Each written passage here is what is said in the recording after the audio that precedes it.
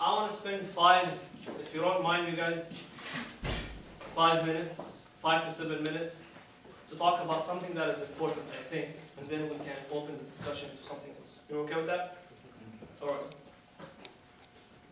And that's the message. It's not here. It's not on the program. But I think it's really crucial for all of us. It's about parents. I know some of us. I know that not some of us actually. The majority of us think our parents. We're not compatible with our parents. Fobs. They don't know. They don't understand. They can't speak the language. My gosh, his accent is like fatter than the cows next door, and so on and so forth, right? And we build these barriers between us and them. We cannot relate to them. We can't relate to the message. Man, I'm going to message. Why? That guy's speaking in a different language. And I don't know what he's saying. I'm not going to go to the semester thing. I'm not going to go to my parents, man. They're so tight on me. They're to the point like I think my dad is a dictator or something, right? And I have to give you some of the concerns that you have. They're very legitimate. Like the father tells you, no, don't listen to Usher when he says, baby, whatever it is, or 50 Cent, what is this latest stupid stuff? Old stuff, Candy Shop, huh? Here we go. Here's the master right there. I call him a pervert. I think he's a pervert. Okay, I've already done it. And someone is talking about, a love song, and baby here, baby there, and he tells you, the parent tells you, you cannot listen to that. But they pop up already, Habibi this, Habibi that, or Shah Rukh Khan, or Shah Rukh Khan is dancing around, you know what I'm saying?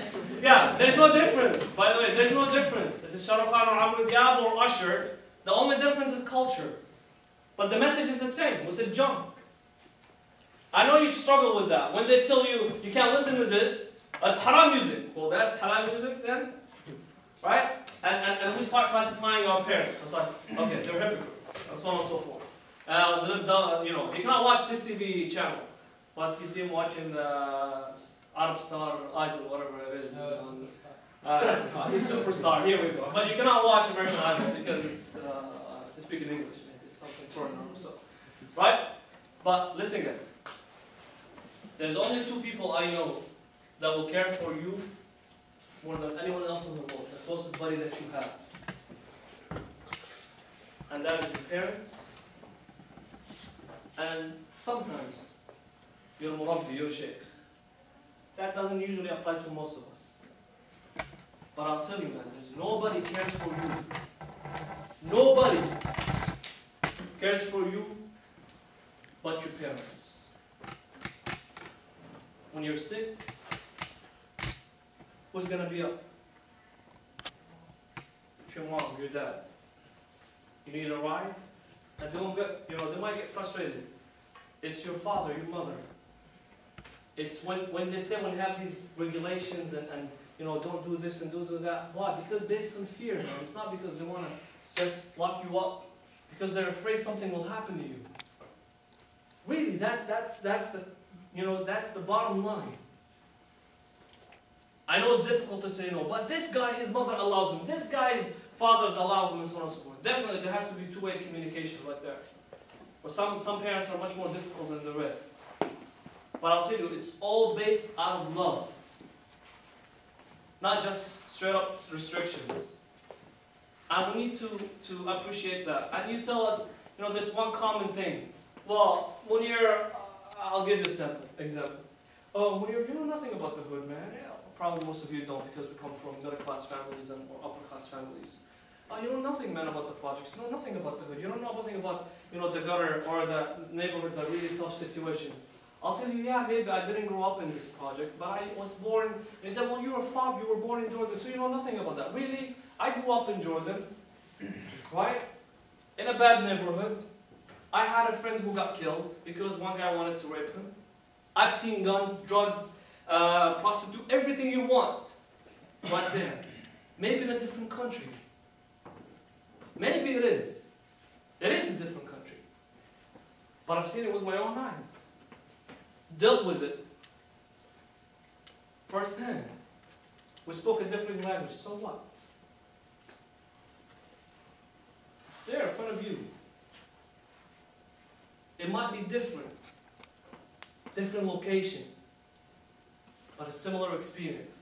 The same applies to your parents. They grew up. They were 13 at one point. They were 15 at one point. They were 16 at one point. You got your hormones up. You cannot keep your eyes off this girl. Your father was in the same condition, man. Don't think he was born an angel. And you say he cannot relate to what I'm going through. Yes, maybe he didn't go through the same different high school you went through, the same middle school that you went through. He didn't see the same as much flesh as you have seen, but he went through the same age group. Different culture, different location, but he went through the same thing. So don't say, totally you don't understand, you can't relate. They can. Maybe they forget.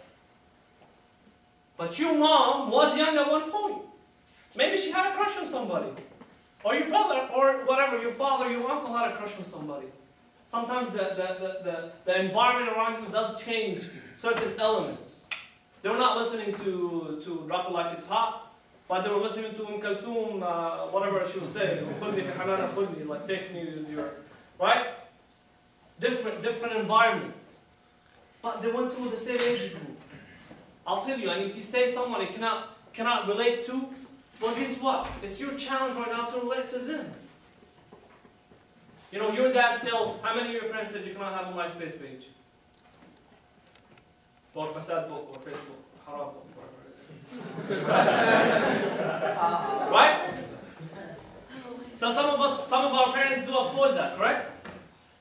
Right? Thinking what happens there. It's all these girls are naked and listening to, right? But you can bring them over. Tell them, no, this is just a social networking place. I connect with my guys. And the girls, almost as much. But, which we need to be, that's where we hold ourselves accountable. If you're strong enough, you believe in what you're doing is correct. Every medium that you have can be turned into something that is haram and something that is legitimate. But you as a user, that's how you use that medium. You know, who has iPhones, who has, you can text message someone your friend, and you can text message someone who you want to hook up with. You as a user, you make that difference. And our parents maybe didn't have Facebook and didn't have, maybe they heard the Sheikh said haram about MySpace. Well, come and teach them. Don't say just they don't understand. No, teach them. You got to break that ice. If you're Masjid Badr or Masjid Frizz, you got nothing for the youth. Well, guess what? Ammu is 40 years old, he's going to keep playing soccer because that's what he knows. You want to play basketball or you want to play football, you got to introduce that to the community. You got to come forth with your idea. I know sometimes we get shunned away and we have difficult time to crack in, but you got to keep on trying for us. You know why? How many of you play sports? Players at competitive level in your school. What does the coach say? If you're playing against a superior team. Do your best. Your best, and first what do you need to do? You gotta believe in what you got, right? You gotta believe that you make a change, right? Don't feel inferior. Really, my thing here, our parents have went through the same age phase that we're going through right now.